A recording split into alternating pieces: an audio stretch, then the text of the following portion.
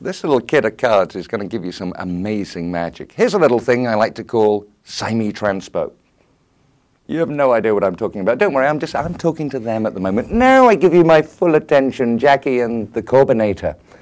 So, young Corbin, as you can see what we have here, we have a couple of little packets of cards.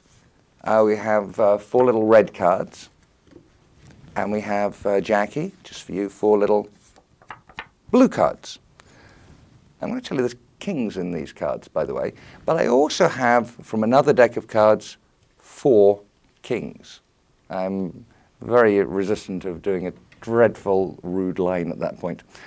Corbin, touch one of the kings for me, would you please? The king of spades.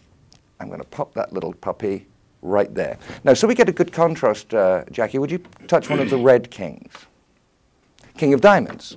Let's pop that right there. Now, here's the deal. I'm going to make the kings change places. That would be kind of neat, wouldn't it? A little magical for you, Jackie? Would you like that, Corbin? Would it make you as thrilled as watching a NASCAR?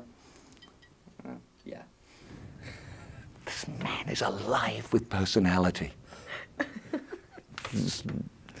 Let's see if we can make the kings change places. Are you ready?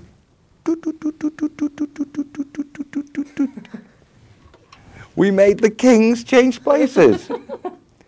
Not particularly magical, Corbin. Actually, I wasn't talking about these kings changing places. I was talking about the kings in the packets changing places. You see, the king of diamonds jumped from this packet. The king of spades jumped from this packet. And of course, I have to prove that to you, don't I? Mm-hmm. You see, because if this card had jumped from this packet, then it would have a blue back. If this card had jumped from the other packet, then it would have a red back. I can take this one stage further, my friends. I actually knew which kings you would say before I magically made them jump over. So I didn't need any more kings. That's why I didn't bother bringing any more kings. And that's the little Transpo. Oh, just shot Corbin. That was a bad thing.